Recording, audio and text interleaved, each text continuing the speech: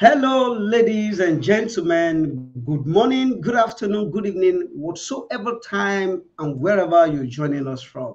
It's always an exciting time to be right here as we learn. We actually could learn, could build, and could share things together. Today, I have a special guest with me who will be doing justice to what we are learning. Don't forget, it is 30 days of data science, and it is set for you to help you build your technical skills in data science and machine learning. Building a project, a portfolio project, portfolio worthy project. So I put it that way. And last time we've learned a couple of things. You've learned the basics of Pythons. You've learned, how to write a first program, the rock, paper, scissors game. And today we want to build machine learning model. Yes. And our guest, Pamela Fox, who is a principal cloud advocate at Microsoft for Python, is going to do amazing justice to this. Hi, Pamela. I'm so excited to have you on this show. Hello, everyone. And hi, everyone in the chat. Thanks for saying hi and saying where you're from. It's always nice. I always love to see people saying stuff in the chat. It makes me think that there's actually people out there in the world and I'm not just in a closet like I am right now. Yes, it is. I love that. Please keep introducing wherever you're calling from, you're joining us from. I would like to do some shout out as well to, those cities. I love it. Stockholm, wow, amazing. Okay, so today is bit really important as we take our journey, our learning journey forward. We've done some things. You've learned some basics of Python, and you're wondering, when do I get to build my first machine learning model? Today is the day, and now is the time. So stay tuned with us, and don't you lose any focus at all. Back to Pamela. Pamela, we'd like to just introduce yourself and tell us something fun about you. All right. Hi, everyone. Yeah, I am Pamela Fox. And let's see. Well, yesterday I celebrated Halloween and I dressed up like a donkey unicorn, which is from Encanto, which is like our favorite movie because I have a 3-year-old and a 5-month-old. So I made a donkey unicorn costume and also one for my baby. So we were two donkey unicorns. And apparently not many people know about the donkey unicorns from Encanto because nobody understood what we were. But I'm a big fan, and it was very fun to dance in the streets in my donkey unicorn costume. So that was quite fun. I can imagine the fun right here. So I mean, I would love to maybe participate in next year, but here in Nigeria we don't celebrate Halloween. But let's see. Okay, over to what we have today. I'm going to hand this over to you as you walk us through how to build a product pricing model and deploy on Azure. Over to you. All right. So welcome, everyone. So yeah, so so far that I like to wear donkey costumes. Besides that, I also really like to do Python, and that's what I do at Microsoft. I also really like to do web development, and that's what I've done professionally. So I've done web development for Coursera, where I was one of the first engineers, for Khan Academy, where I actually both did development and made most of the Khan Academy programming courses. And I've done web development other places too. So at my heart, I'm a web developer and I love the web, but I also do use data science a lot of times when I'm trying to understand, something about the data of my web app and trying to understand, like are people learning like on Khan Academy. So I do love to be able to use data science techniques. So today we're going to combine data science and web. So first, I'm going to build a regression model using Python and scikit-learn. And then I'm going to deploy the model as an HTTP API on Azure Functions. So we're going to get to see, multiple sides of the journey here.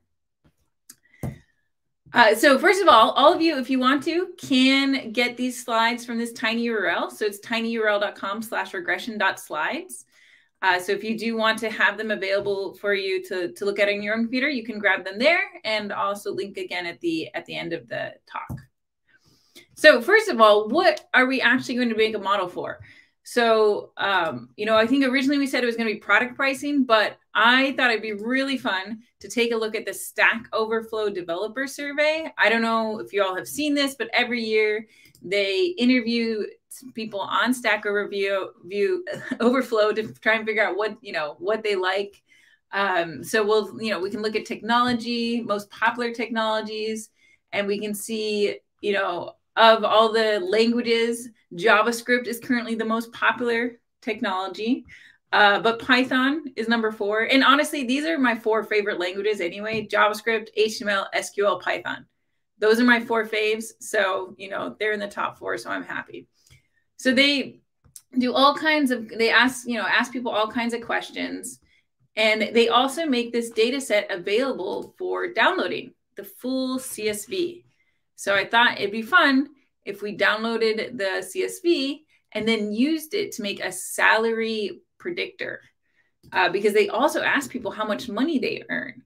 So it's like, well, if we know all this information about people and we know how much money they earn, maybe we can make a model, a regression model that can predict their salary. So I thought that sounded kind of fun. Okay, so the first thing we do is download the data. So here already, I'm importing the Pandas library for data science. We're going to be using that quite heavily. And I download the zip file. So, here I'm downloading the zip file and I'm opening up the CSV inside the zip file. And then I tell Pandas to read that CSV. And then I just set some display options for Pandas. And then I want to see, what does it look like, right? What am I dealing with? So, you want to be able to explore the data in some way. So I'm using the tail to look at the last 3 rows in the data. So let me run this here. So this is I'm actually running a Jupyter notebook. This looks like slides, but the truth is it's actually a notebook. I'll show you. So this is actually a notebook here, but I am using it like it's slides. So here we have, I've run the cell in the notebook, and now we can see the last 3 rows in this data here. So I can take a look and see all the different questions they ask. So they have things like what languages you've worked with. Here they have total compensation. So that's the salary metric that I'm interested in. And you see some people don't fill that out, right? So for those people, we aren't going to be able to use this data. They also have things like how many years they've been coding, how many years they've been coding professionally, education level, what kind of, how they're employed. So there's lots of interesting demographic information here that we could use. So, when I look at this, I'm looking through the columns and thinking like, what is it that I want to use in order to make a regression model? So what do you all think? You're in the chat.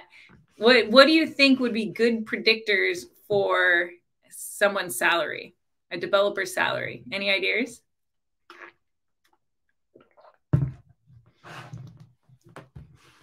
Let's see if we can get any thoughts in the chat here. So waiting for them to drop, and you can ask that again so that we can have responses. Okay, then we have one here. Say experience. Oh, experience. Yeah, years of experience. Years of experience. Yeah. Skill set. Years of experience. Mm-hmm. From LinkedIn, we have skill set. Christina. Mm-hmm. Mm-hmm. Okay, so great. So there's actually a lot of people voting for years of experience. So good. So that's actually what I was thinking too, and also other good ideas too, like skill set. I thought skill set was also a good thing, but years of experience, the reason I was attracted to it because it's just a number, and then using a number to predict a number, that felt like something doable. Whereas skill set, a skill set I think is like a comma separated list of languages. So I had to think more about how I would take that into account. So yeah, okay. So lots of people think that years of experience. So great. So that's actually what I started off with. Now, for those of you who have other ideas, this is I'm going to encourage you to take this data set and fork it and try out those ideas too to see how they work. So the first thing we need to do is clean some data. Okay. So the data that we're trying to predict is in the column converted comp yearly. So this is the yearly compensation, and I think they converted it based off countries that people were in to try and normalize for the fact that countries have, different currency and inflation and that sort of thing. So I use this converted comp yearly, and we call that the label. So when we're doing regression, we have the label, which is the thing we're predicting, and then we have the features, which are the variables that can be used to predict the label. So first, I drop all the rows that don't have a label, right? Because if we don't know their salary, we can't really use that as as a data point. Then I dropped the rows. I dropped rows that had what I consider to be extreme outliers. I probably didn't have to do this because the model should take care of it, but I noticed some people saying they made like $2 million, and I just thought, that's like too much. So I dropped ones where people earned more than 100,000. I probably shouldn't have dropped them, but I was like, that's too much.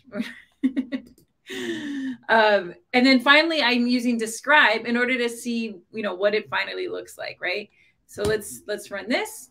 So what we can see here, this gives us the statistics of our column, and this gives us an idea for, have we done a good job cleaning it, right? Does it look reasonable? So it says the average salary is 80,000.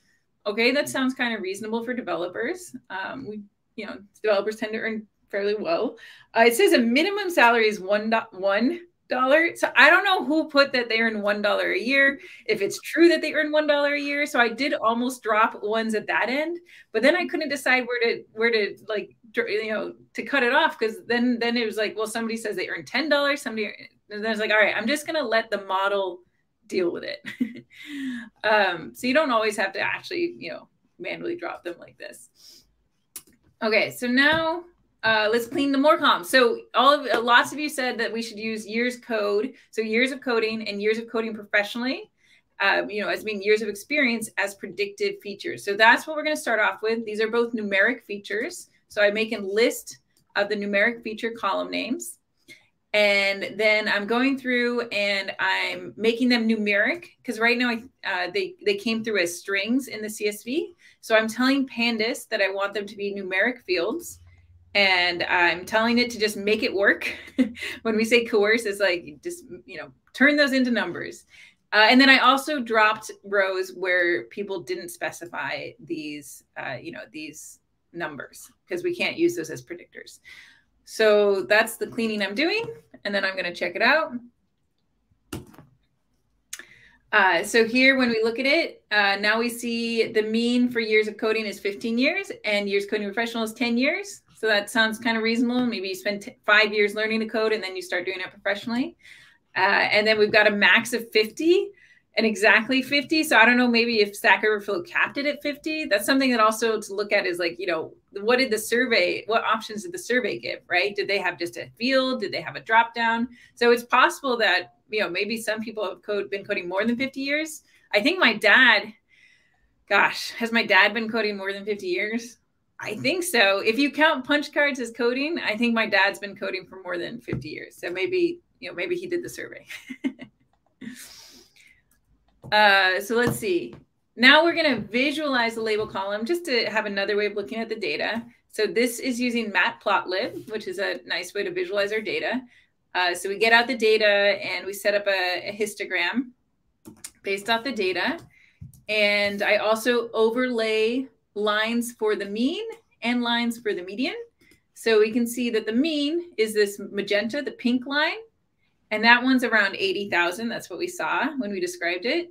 And then the median is less than that, like more around 65,000.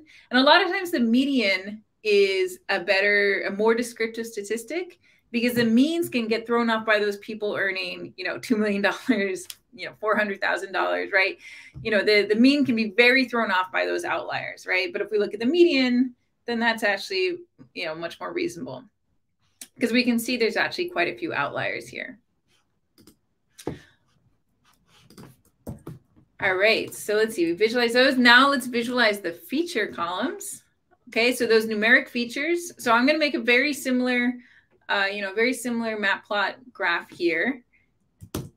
And once again, overlay the median and the mean. And so we can see, it's like an average or a median of 11 years of coding and about 7 years of coding professionally. Okay, so now we can start to see, are these things actually related? So lots of us thought, that these things would be related. If you've been coding for more years, probably you can earn more money. But let's find out if they're actually related. So this is this is a scatter plot. A scatter plot is often used to try and get a visual feel for whether things are correlated. So you can look at this and say, like, yeah, there's maybe some correlation here. It's not, it doesn't look just like a straight, thick diagonal line. But there's maybe some correlation here. A better metric, instead of just staring at a scatter plot, because, eyes can deceive you. Don't trust your eyes. So instead of just staring at a scatter plot, what we can instead do is actually measure correlation using the core method. So we tell it to actually measure that correlation. And we can see that it says 0.32 for years coding and 0.328 for years coding professional. Okay, and correlation can go all the way up to 1. So 0.32 is not a super high correlation, but what we can see is that they're somewhat correlated, and we can see that years coding professional is more correlated slightly than years coding. And that does make sense, because you're probably getting hired more based on your professional experience than your hobby experience. So this seems promising. It seems like we might be able to build a model based off of this. Okay, so now let's actually build a model. So let's see. All right. So in order to build a model, what we need to do is separate the data into test data set and training data set, right? Because we need to first train the model, and then we want to see how it does. And the way we can see how it does is to be able to check it on some data that we held out of the data set, right? And we need that to be, we need the test data set and the training data set to be, random samples that are representative of each other. So let's first split the data into the features and the labels. So the features are going to be the data for all the numeric features, and the labels that'll be the data for all the labels, the salaries, okay? So let me run that. All right, so we can see we've split it out. So features, so this is a row that has, years code and years code professional, years code professional, and then labels, these are the salaries. So this is just 4 of them, just to get an idea for what our data looks like. But actually, there's, I think, around 34,000 rows that we're looking at. And now, in order to do the split, we're going to use scikit-learn and the train test split function. And we pass it the x and the y, and we tell it what we want our split to be. And so we could change this into, like 0.25 if we want a 3/4 test train split. And then we tell it to do the splitting. And okay. Here we've got... sorry, Pramila, I just want to clarify here. So after we've downloaded our data, we sort of explore the data, right? And it is important in the life cycle so that you get familiar with the data, you understand the relationship and the distribution among these data. And by doing that, you do some visualizations and also this understanding of correlation. So why are you separating the data into 2? Yeah, so we want to do that because we want to be able to evaluate if our model is good. And we won't know if our model is good if we don't have data to test it on. So every time, whenever we train a machine learning model, we always need to have the holdout data, the testing data that we're keeping separate so that we can check to see if our model is good, at least on that data. That still doesn't, it's still not going to tell us whether our data is going to be good once we apply it to the real world, right? So like one thing about the Stack Overflow survey is that their gender demographics, oh my gosh, is really sad. Let me, where is the developer profile? Demographics, okay. So they only had 5% of the respondents identified as women. 5%. There's way more. Exactly. So much more than 5% of developers are women. Let me, so, you know, I would have expected at least 20, 25%, depending on the country.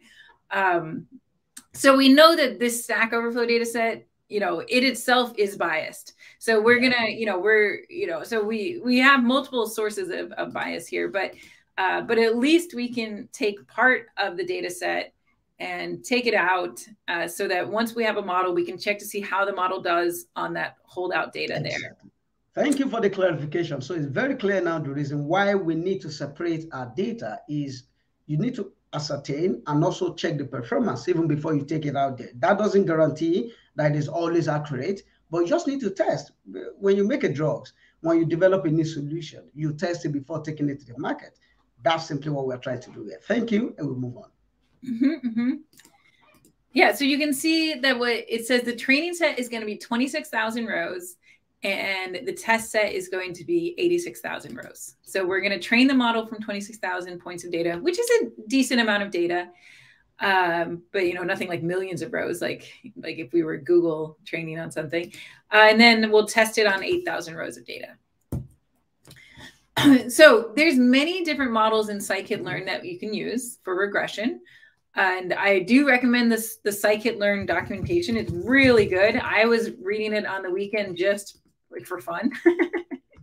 But I just think it's really good documentation. Like, it really does try to help you learn. And, you know, that's what we're all doing here. So, so I do recommend going through the scikit-learn documentation as well. They have, you know, this whole user guide about regression models, because they have many, many ways of doing regression. So we're going to try about 5 different ways of doing regression, but there's more ways in here that you can read about. So we're going to start with the simplest, which is the linear regression model, which is more specifically, it's the ordinary least squares linear regression. So it's basically going to try and fit a line to the data. So you imagine that's, you know, this, you know, imagine a scatter plot, imagine trying to fit a line, you know, a linear line through that data. So that's what we're going to do, is we're going to run this model and tell it to fit on the training data. And then we can look and see how it did, you know, what it looks like. So it comes out with, here I'm printing out the coefficients and the intercept. So if you can imagine a line is often, if you remember, you know, like high school math, we had y equals mx plus b. And that's when you have one thing influencing x. But remember, we have 2 numeric features, right? We have years code and years code pro. So this is really y equals, you know, years code x plus like b, you know, b1 plus years code pro times x plus b2. So it's trying to figure out the values of the coefficients. So it says these are the values of those 2 coefficients. So instead of just m, we're getting an m1 and m2.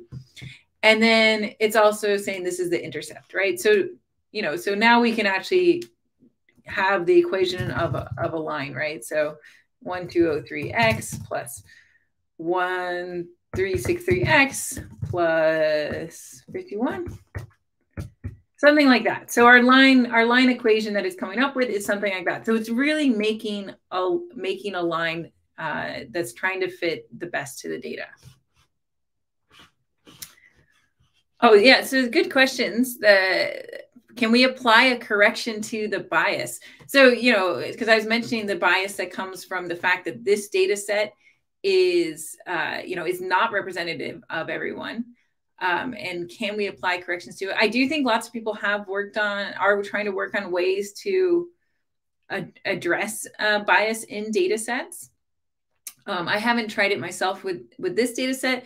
I mean, the best thing would be if we just had more data from women, especially when it comes to predicting salary, because there's a lot of data around the fact that, you know, women may not ask for as high of a salary as men, or, you know, because of sexism may receive less. So it would really be nice to just get a better sample of the population, right? But that's a great question, and that's something I'd like to look into more. All right, so we did a linear regression. Now we're going to see, how did it do? right? We need to evaluate how our model did, because we can't really tell from this whether it's good. We just see like, okay, it came up with a line. So we're going to use various techniques for evaluating how it does. So the first thing we need to do is actually use our test set. So here we're using the test set, and we're going to make predictions based off the test set. And then we're going to compare those predictions to their actual values, right? Because we know the actual values for the test set, because this is from the survey data. So we can see, okay, for this, this row, with this amount of years coding and this amount of years coding professional, what did we predict? And then what did that person actually report as their compensation? So, we can look and see that, predicted label was 83,000, but they only reported 47,000. So we can definitely see there's some discrepancies here, but we want to actually be able to put a number on how off these predictions are. We want to be able to describe the accuracy of these predictions. Let's see. So how could we do that? So first we could visualize. It's always kind of fun to visualize, but we're not going to rely on visualization. So this is a visualization of actual versus predicted. So you can definitely see that there's some issues here, but we really want to put some numbers on it. So what we're going to do is use the scikit-learn metrics module, and it has two methods in it, mean squared error and R2 score, two functions. So mean squared error, or is a very common one, or more commonly root mean squared error. So this basically, if you imagine this graph here, the root mean squared error means measuring the distance between each point and the line and seeing how much error, right? Because when a point is far from the line, that means there's an error there, right? So adding up all those errors, and then finally taking the average and then taking the square root of that. So that is the root mean squared error. So higher means worse.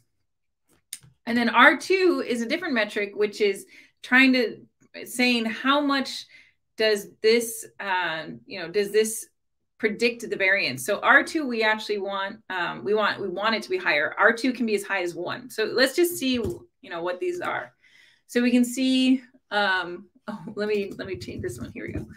All right. So the root mean squared error is 62,000. So that means that on average, there's an error of about 62,000 in salary prediction, which is actually pretty high, right? Because 62,000 is a lot of money, and that could be plus or minus 62,000. So our model is not doing particularly well right now. And we see an R2 of 0.1, and the highest is 1. So the R2 is also not very high. What do you think of our stats? This is really interesting. I mean, and this sort of simulates the ideal scenario. When you start working, it doesn't come out perfect the first time, and it will not always come out perfect. It just, what is the acceptable, level of performance or accuracy that you can work with. But let's get to see what our participants, what learners, have to say. Whatever you have on Twitter, on LinkedIn, or YouTube, kindly comment, what should we do here?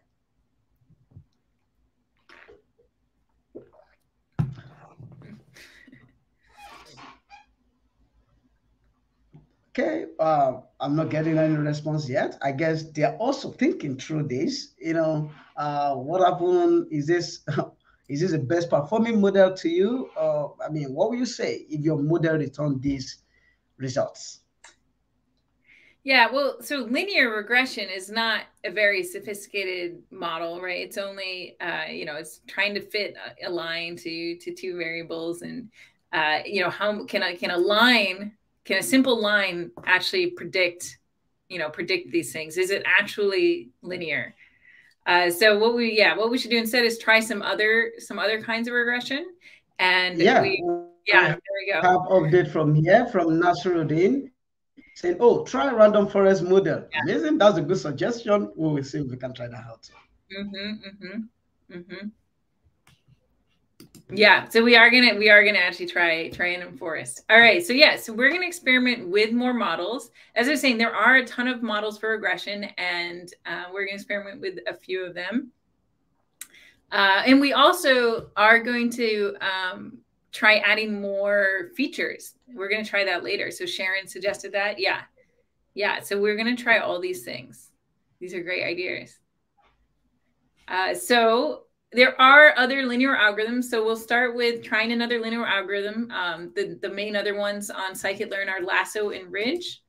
The first thing I'm going to do is just generalize my evaluation process, because I'm about to try a bunch of models and I want to be able to compare them. So I'm just writing, this is just cleaning up my work. So I just made a single function, evaluate model. And so I can call that every time I want to evaluate the most recent model, and it'll put the results in a table and also visualize it. So this is just me getting ready to be able to do a bunch of comparisons. Okay, so we'll start with another linear regression and just see, how this does. And what we see is that it basically does exactly the same. There's a tiny difference. It's actually worse because this particular one actually isn't well designed for this data. This Lasso is better for situations where only a few features predict a label. But in this situation, actually, we probably want more and more features to predict the label. So Lasso did worse. But let's keep trying. Oh, we got some great thoughts from the chat too. So Raheem is saying that the R2 score is too low. Yeah, our R2 is only 0.11 right now. As you're saying, that is really low. So hopefully we can get that higher by the end. So now, isn't it interesting that our participants are actually following through and also thinking through what we are doing? I love this. Yeah, and it's great to also, I assume Raheem probably has actually, a lot of data science experience in the field. So having a feel for what these numbers are, right? So looking at that and just instantly knowing like that is too low, right? So Raheem knows that, Raheem is looking for 60% or higher. Raheem's got a feel. Let's see. So let's see if we can make, if we can impress Raheem. I don't know if we'll ever get to that 60%, but we can try. The next one we can try is the decision tree. So instead of doing a line, a decision tree, you can, imagine it as a decision tree. Like it says like, oh, is this thing greater than this value? Then go down this. And is this greater than this value? Then do this, and this greater than this value. So it can, it's more sophisticated in what, how it can model the results. So, and we can actually see, we can visualize the decision tree. There's actually a few different ways we can visualize it. So here you can see, like it says, okay, is feature 0 greater than 7.5? Is feature 1 less than 2.5? Is feature 0? So it does this, it comes up with all these branches in order to come up with, salary predictions here. So that's one way of visualizing it. There's also another way of visualizing decision trees, and this one takes a little bit of time to run. So I'll just check out the suggestions from the chat here. Yeah, a lot of people definitely want to add more features, so we're definitely gonna do that as well. It's still working on visualizing the tree. Okay, so here's the tree. I just wanted to show, because I think it's really neat that you can actually visualize the tree. So you can imagine this is the tree just based off of 2 features. But the big question is, does this do better? So do you all think that decision tree is going to do better than linear regression? Okay, drop your response in the comment section. Do you think decision tree is going to do way better than linear regression? Without even checking the performance metrics yet. Yeah. What do you think our R2 is going to be, or our root mean squared error? Okay, Sharon. Sharon is saying yes. And that sounds like being affirmative here. I mean, I see Constant saying yes. Kofri saying yes. But Okello is saying nope. So, okay. All right. Let's find out. Evaluate model, moment of truth. Oh, voila! It did worse. So the R2 is only 0.09, and root mean squared error is $63,000. So why did it do worse? Does anyone any thoughts about why it did worse than linear regression?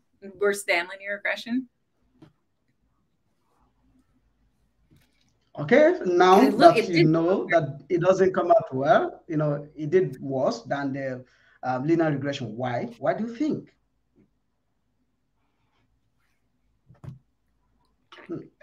Okay, thinking through that. Take some water too. Okay, good. Oh, everywhere silent. Nobody's trying to answer this. You can always just, Google it. The scikit-learn documentation. We got a response from Rahim.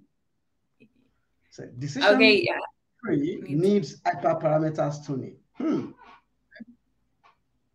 Okay, we are actually going to try that. Yeah. So tuning would help. Generally, the decision tree algorithm does have a tendency to overfit. So it probably fit that, it probably fit the test, the training data. So it fit that training data really well. So it was probably a really good fit for that training data. But then once we tried it on the test data, it just, fell apart. So this decision tree regressor, this particular one, will have a tendency to overfit. So we need to use something that will compensate for its tendency to overfit on the training data. And this is a general thing about machine learning, is trying to avoid overfitting. Okay, and Rahim also suggests doing hyper tuning. So we actually are going to do some hyper tuning soon with a decision tree algorithm as well. Yeah, so I think it overfitted here. So we need some way to compensate for the overfitting. There's a couple ways we can do that. One way is random forest, which was suggested, I think, by Rahim a while back, right? So random forest is what's called an ensemble technique, and it tries to make up for the overfitting by applying an averaging function to multiple decision tree models to come up with a better overall model to try and avoid that overfitting.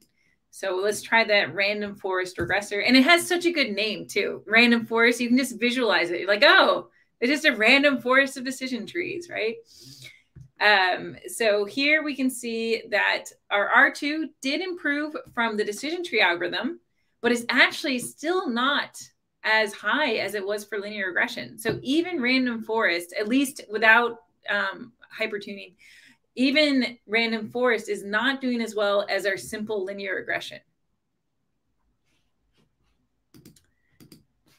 So Sharon suggests evaluating the model on the training data to see its performance. Yeah, I'd have to modify that function. That's a good idea, though.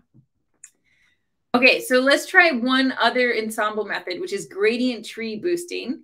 So this is another one that builds on decision trees, but instead of this kind of random decision trees and averaging, instead it kind of keeps on iterating on decision trees until it finds the best one. It tries to decrease its loss function. So this is what's known as a boosting algorithm.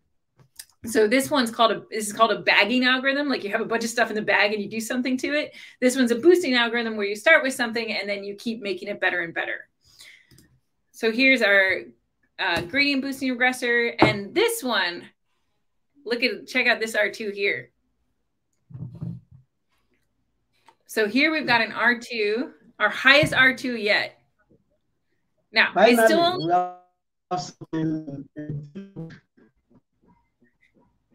yeah, it's still only it's still only 0.14 though, and 61,000, which is still very high, very high amount to be off by if we're trying to predict salary, right? Because $61,000 is kind of an important amount of money. So what can we do? I have a quick question. Hi, Pamela. I have a quick question coming from Sharon. It's really interesting because that is how people also think when they're starting out in data science journey. And right here, asking, can we evaluate the model on the trained data to see its performance? I mean, it's a valid thinking, but it's so interesting. So what is your response to this? Well, I think it would just do really well, but that I think it wouldn't tell us anything, right? Because what we want to know is how would it do on novel data? Because we're trying to build something that can predict based on new data. So I would suspect that it would do, very, very well. In fact, it's likely going to do 100% or 90 something percent, because what you use to train is literally what you're exposing the model to again. So already I know these things, almost known everything. So that is not the best way to evaluate the efficiency or the accuracy of your model. You need to introduce it to a new set of data to actually confirm or validate that it has learned something. You need to test it on something else. So thank you. Yeah, I do think it would still be fun to do just to see, because I think at linear regression, I don't think we would get it 100% because I don't think that these points are in a line. Decision tree, I think that's the thing about decision tree. I actually think you could get a decision tree that was 100% on the training data, but then absolutely fell apart in the test data, right? Yes. So that's the thing about decision trees; they can be deceiving. Yeah, so it's true. I think it could give you that's true. So Sharon, it could give us insight as to whether our model is overfitting. Yeah. So I think that's a really good point. Yeah, these are such great ideas. I'm gonna go like do so many things after. All right, so let's try the other things that you all suggested for improving the model. So I think Rahim and a few others suggested tuning the hyperparameters. And then lots of people mentioned incorporating more features. So we're going to try both those things. So the first thing we're going to do is tuning the hyperparameters. So the hyperparameters are the parameters of the way in which an algorithm is trained versus the parameters that are learned during an algorithm.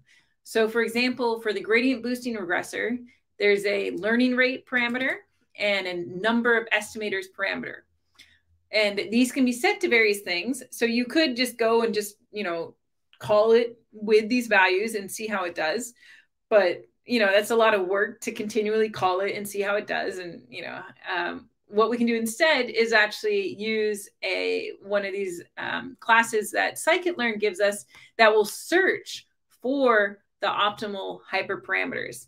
So I'm going to use grid search CB. So this, is literally going to try each of these values out, each of the possible combinations of values out. So it's going to try 0.1 with 50, 100, 150, 0.5 with 50, 100, 150, and 1.0 with 50, 100, 150. So it's going to try all of these possibilities that I've given it. And then it's going to, report back as to which of them had the best fit. So, and this will take a bit longer to run since it is trying it, six times here. So it takes a few seconds here. And there's other algorithms you could also use to do this search. So there's a halving search, there's a random search. So you can check out other ways of coming up with this, best tuning. So here it says the best parameter combination is a 0.1 learning rate and 50 estimators. Okay. So we're going to remember that as for our model, since that's what came up with the best score.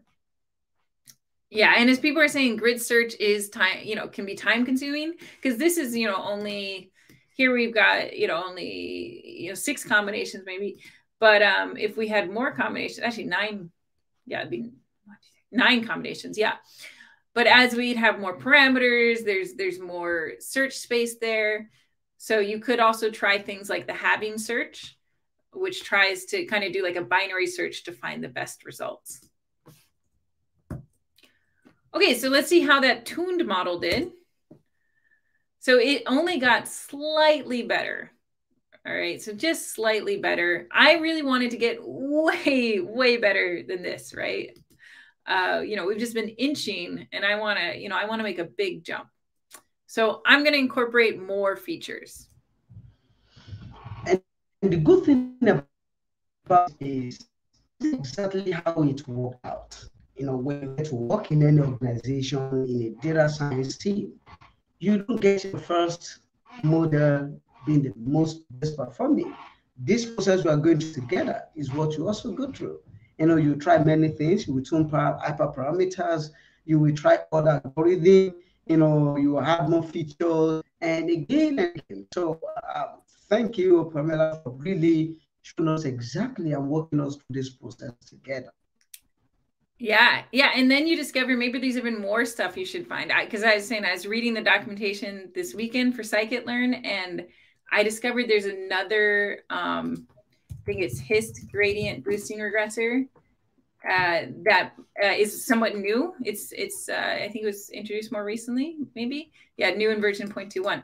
And this one I think might actually do even better. So if any of you wants to fork the code and try this one out, I think this one would be worth a try too. All right, so let's... Cool question. On which platform are you running this? Yeah, so I'm actually just running in a local Jupyter notebook. I usually do notebooks in VS Code because, you can open Jupyter notebooks in VS Code, but I am using this fancy plugin called Rise, which means I can do a presentation. So if any of you ever, want to present your notebooks, it's really, really cool. Let me find the documentation. Yeah, so Rise is a way that you can turn your local notebook into a presentation, which I think is really cool. So I'm just on a local notebook right now running this just because so that I can have this presentation mode here. Cool.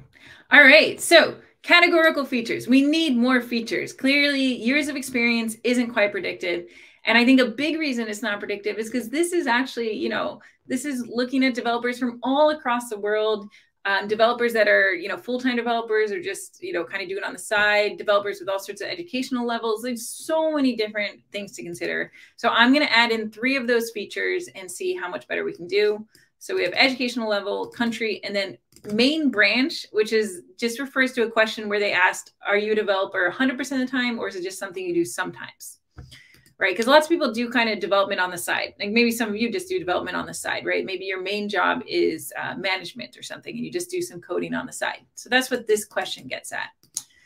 So I do some cleaning, and then I visualize and see what this looks like. So we can see educational level, lots of differences there. Most people are a developer by profession, but some people do it on the side. And then there's lots of countries, so it's pretty hard to read that graph.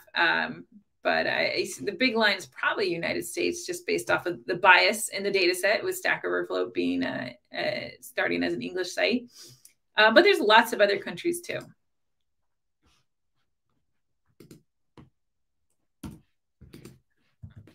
All right, so now what we're going to do is incorporate those features. And what we're going to do is actually make a pipeline. So Scikit-learn has this pipeline class that you can use in order to, do this whole process. And this is really, really nice. And I think this is what you're generally going to want to use so that you can, have more complex setups.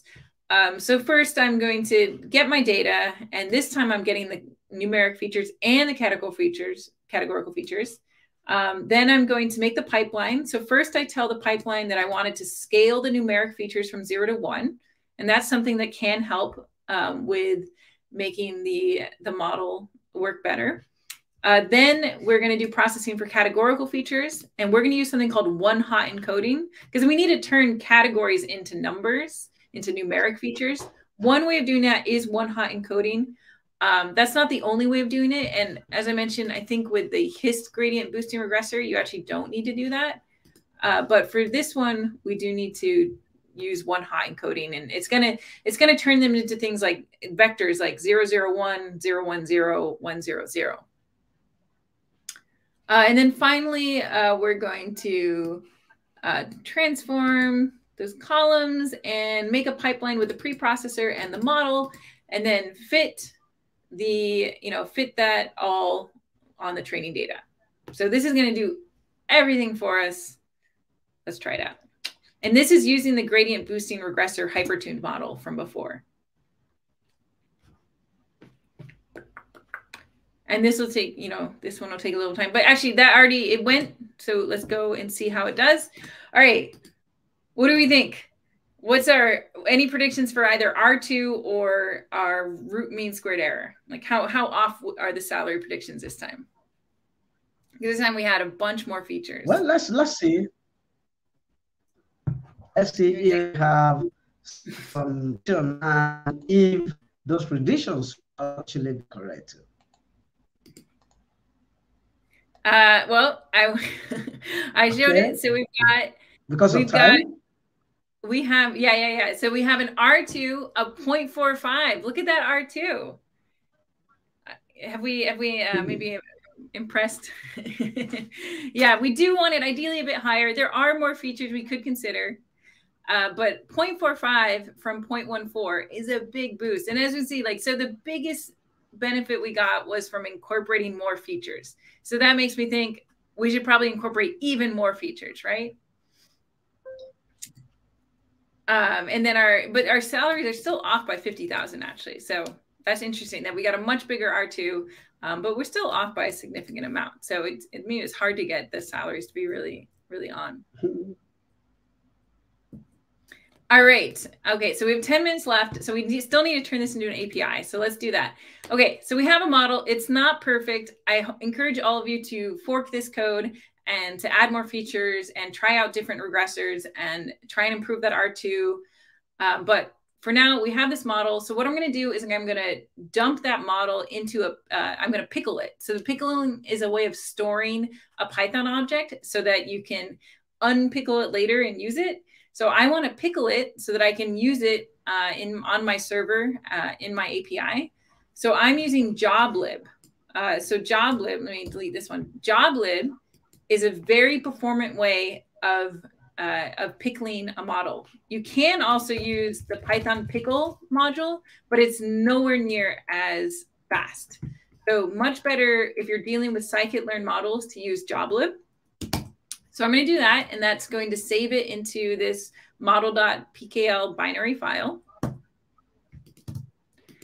And then how would I actually use this? So if I wanted to use this file, I would call joblib.load. So that loads in the model and unpickles it. It's a funny phrase, but it unpickles it so that now we've got that model again. And then I would need to create a new piece of data and say, here's my new sample. And then I would tell the model to predict based off this new sample and then get the prediction out. So, oops, I think I added a V there. Here we go. Okay, so I put in my data and it predicted that I would get 174,000. That's pretty cool. So this is how we would use a stored model.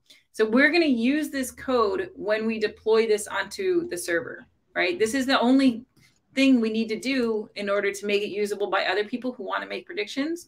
We don't want to, retrain the model. That's what takes a lot of time, right? We just need to use that model that we've already trained. So let's turn it into an HTTP API. So what we're going to do is we want to make an HTTP API. So an HTTP API is something where we can send an HTTP request, either a GET or a POST. We send it to some URL. And we give it parameters. So we say, for this number of coding years and for this educational level, I want you to make a prediction.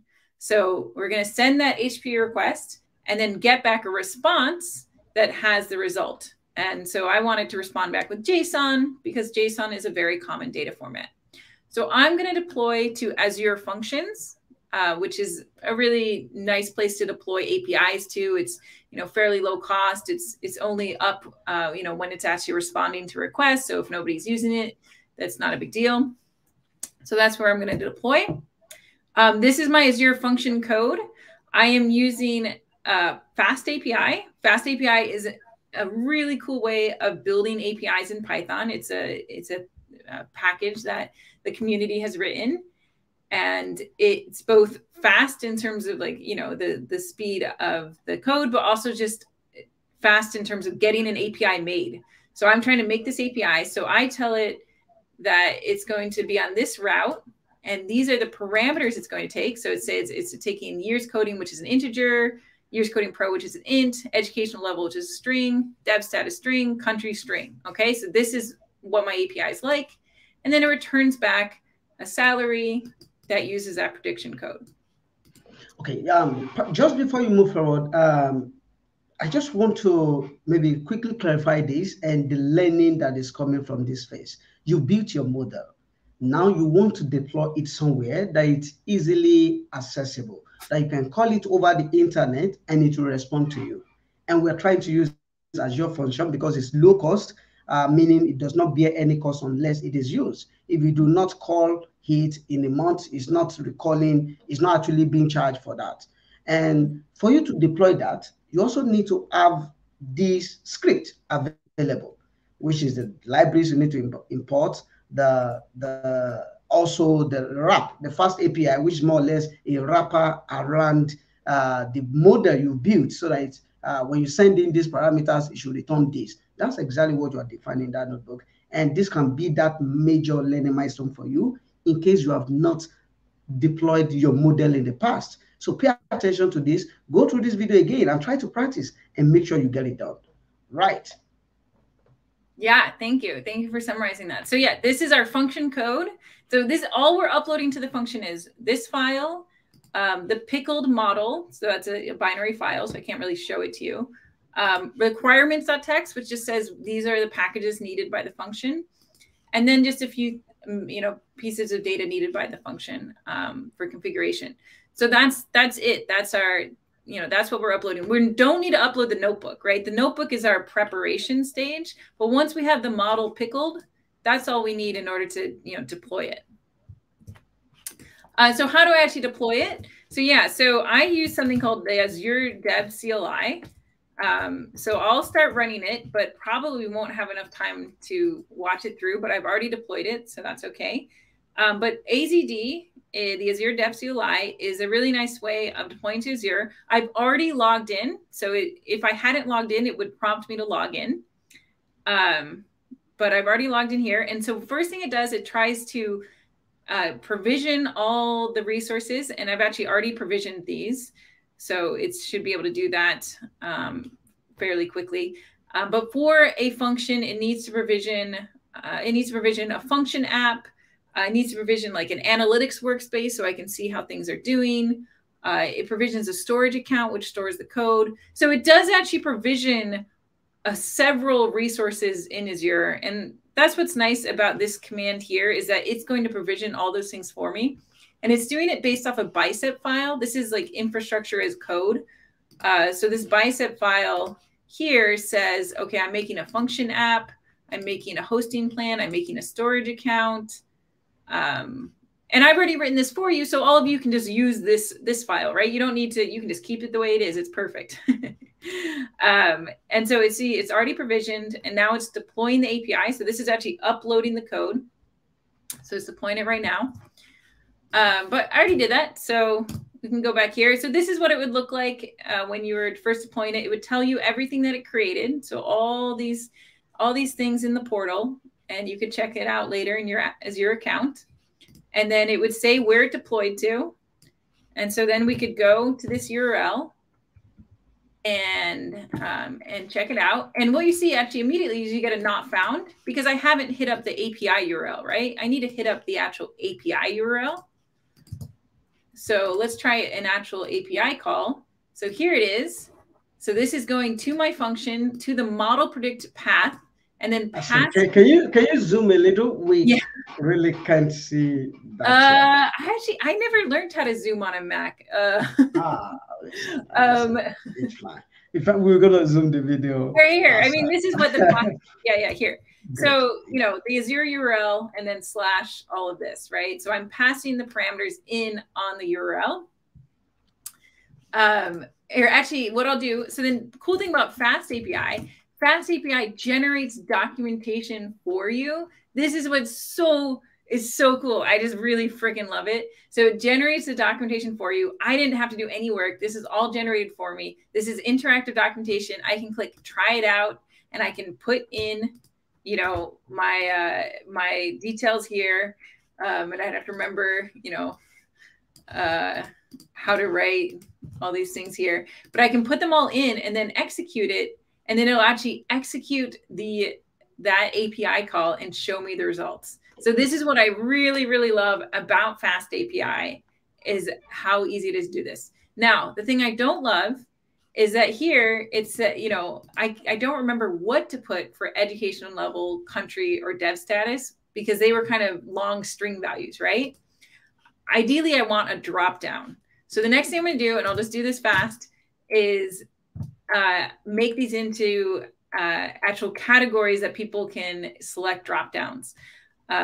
So the way to do that in Fast API is when you're specifying the parameters is that you give it a type, which is actually a Python enum. Okay, so it says education level is categories.ed level. And then when we look at categories file, this is a Python enum.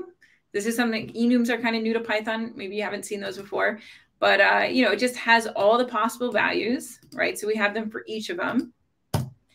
And then I actually generated this enums file because it seemed like a lot of work to write this all out. So I actually generated it just based off my, my features list. So, why write code when you can write code that writes code for you? And then, redeploying the function. And now in the new documentation, when we check it out, sorry that I'm speed moding, but I know we're close to the end here.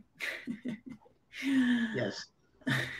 Yes, Frank, Felix, your question, I'm happy that you've seen some solutions around it, that a drop down could actually fix this, but not always.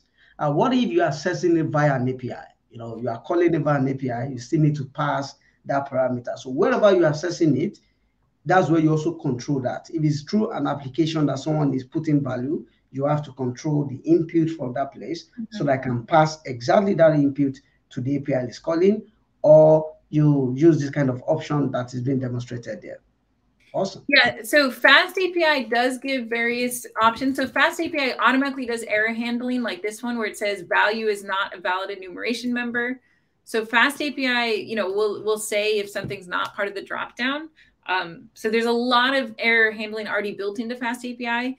You can even do on Azure, you can use Azure API management and you can set up policies for parameter validation. So if you want to do it at an even higher level before it even gets to your Python code, you can actually do that if you wrap it in an Azure API management policy. And I actually do that for a lot of my APIs because then you can even do like throttling and rate limiting to like make sure that people aren't, hitting up your API too much. So you can do a lot of really cool stuff when you use that Azure API management. But Fast API does actually do quite a bit of, letting you know what's wrong. Or even if I just leave off the parameters, it'll tell me which ones are missing. So this is what's really, really cool about Fast API, why I think it's a super fun way to, super fast, super fun way of turning a model into an API. And like the thing is, the way I've done this, the way I've written all this code, if any of you fork this code and just add in some more features, you can just run the code, and then you should have an API that has those new features as dropdowns, automatically, which I think is just so cool. So that's what gets me super excited about it. So we did kind of blaze through that deployment stat. Let's see, and you can see that my AZD did actually deploy. So I did just deploy another version of this. So I now have three. I actually have 3 of these deployed right now because it's so easy to deploy. Why not just deploy another one? So this is actually another one deployed that I just deployed. So next steps. So these slides were based off of the Microsoft Learn module about training and evaluating regression models. So I recommend going through these if you want to go into more depth on building the model that I showed. You can check out the code for this example and try adding more features, try different things, and try deploying it yourself. And let me know if you have any issues. You can learn more about creating Azure functions. You can learn about other ways to host Python in Azure. So we could have done a container app. We could have done an app service. We could have done Kubernetes. You can do so many, you can host in all kinds of ways. And you could even host the model do all this model training on Azure using the Azure ML SDKs. So there's tons of options, but hopefully this gives you some ideas about where to go. Awesome. Thank you very much, Pamela, for this highly engaging, exciting session. lots to learn from here. And people asking question, please do follow. If you follow on Twitter, you're going to definitely get you see Pamela Fox on Twitter. You see Andrew. If you follow me, you're going to see more about some things I posted about 30 days of learning, and you'll be able to follow her. Don't forget the link to the code repo is right here on the screen, where you can fork it on GitHub. And we expect you to come up with better performing model, come up with your own deployment. And anytime you are sharing these on Twitter or LinkedIn, use the hashtag of data science. It makes it easy for us to see your work, celebrate you, and create the attention that your potential recruiter actually needs to validate. Yes, this guy is learning, this or this data babe is learning, and we need to support him or her with growth. Okay, and the last thing I'm going to also share here is this. The 30 days, this link right on the screen will give you access to all the resources we have. aka.ms/30 days of/data science. It takes you to the landing page of data science roadmap. Everything we've done up to now, and those that we're still going to do, you get to see them right on that page. Any final word from you, Pamela? I know we rushed through the end part there. So if you do have any follow-up questions about Fast API, Azure functions, whatever, please ask. I'll go ahead and maybe enable discussions on this repo. So if you want to ask there, if you want to tweet me, whatever you want to do, please do. and I'll also add a README to this repo too. You should always have a README on your repos. Yeah, great. But thank you, everyone. Thank you for all the participation and ideas in the chat. And actually, I learned a bunch from all of you too. So thank you. Thanks for the gift of your time. I can't wait to go back and also lay my hands on the notebook and run these codes and showcase what I'm doing. Please don't forget, as you land on this page, there are Cloud Skill Challenge for you to participate in. For example, the learning resource Pamela shared is part of the modules in the Cloud Skill Challenge that you should take. So if you've not participated in the Cloud Skill Challenge, please go ahead and participate. And also, if you have issues while you are trying things out, on the discussion page, on the landing page, you will see the GitHub discussion where you can also raise product feedback issues, or call the attention of moderators that are there. They will definitely support you and your growth.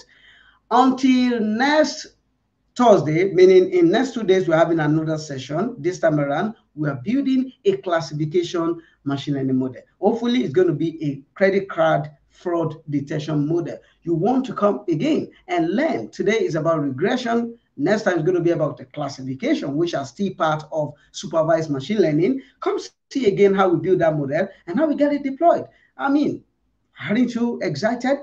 Okay. Thank you very much. And I'm going to say bye-bye for now and see you later.